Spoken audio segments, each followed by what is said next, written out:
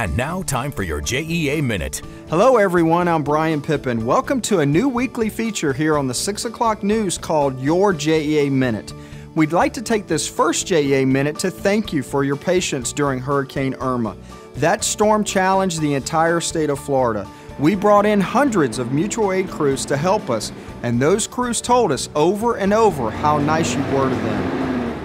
People like Dorothy, who'd been out of power for 6 days and couldn't wait to thank the crews from San Antonio who restored her power.